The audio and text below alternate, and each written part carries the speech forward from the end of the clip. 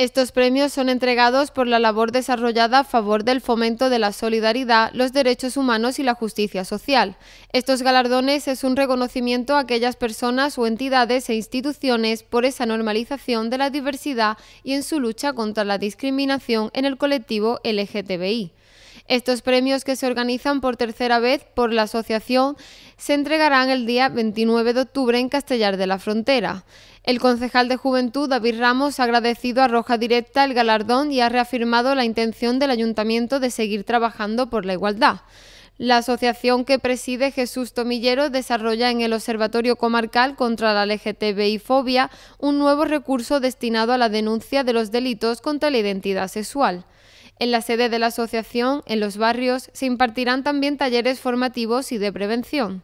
Desde el Ayuntamiento sanroqueño se destaca que el colectivo Roja Directa ayuda a muchas personas que todavía sufren este tipo de delitos por su condición sexual, y los ediles sanroqueños han manifestado en varias ocasiones su compromiso y solidaridad con el colectivo LGTBI.